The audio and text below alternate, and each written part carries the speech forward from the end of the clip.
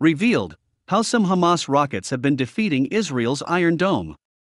The Israeli military has long touted its cutting-edge air defenses, with the Iron Dome, Arrow 3, Barak 8, and David's Sling designed to protect the country from threats ranging from small rockets to long-range ballistic and cruise missiles.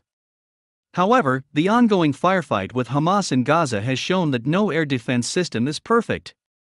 The technical limitations of the Iron Dome, combined with the improving range and speed characteristics of Hamas rockets, are making it increasingly difficult for Israel's advanced air defenses to counter the militant group's attacks, Iranian defense journalist Syed Mohammad Taheri suggests.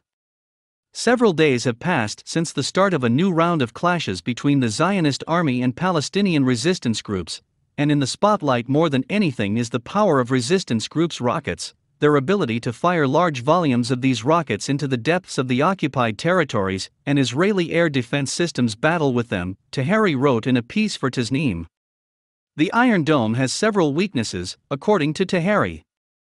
First, the number of available systems is not enough to cover the whole of Israel, and therefore, in the event of a multi-front war, the system will not be able to respond to all rocket and missile attacks, and Israel's low-altitude air defenses will be extremely vulnerable.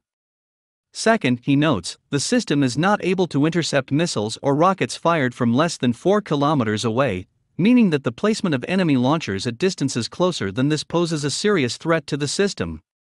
Additionally, the Iron Dome cannot track targets flying at high speeds, and with a flight time of less than 28 seconds.